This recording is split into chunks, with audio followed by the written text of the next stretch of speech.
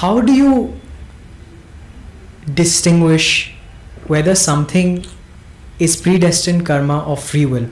For instance, okay, let me elaborate on what I'm trying to ask you here. We all know the concept of karma. When Buddha was asked, what is karma? Like Dada, he said, don't get into it. When your house is on fire, you try to get out of the house, you don't sit and question what it is. And it's too complex, rightly so. Yeah.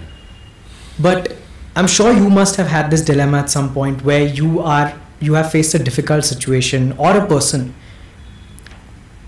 You have wondered, if I retaliate or if I take an X step, is this karma? Will this come under karma or will this come under free will? How do you, have you ever asked Baba? See, I'll tell you what.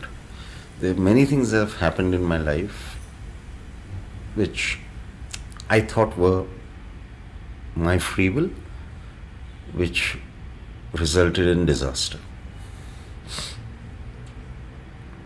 And one day I met a sage, and he told me, this happened in your life, this happened in your life, this happened, yes, yes, yes.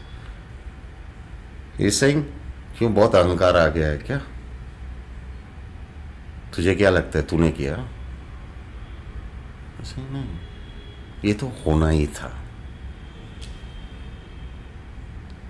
What he was trying to tell me is, by even accusing myself that it is my free will that created all this, he's trying to say, what, you got such a big ego, you think your free will can do this? No, it was part of the karmic plan. Right?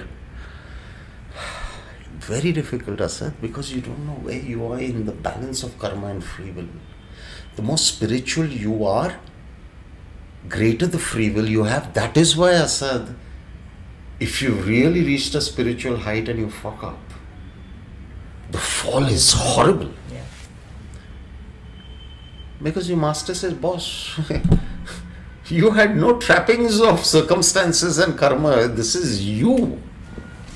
Right? So it is very difficult to know. So what according to me now is, if something goes beyond me, after even putting all the effort,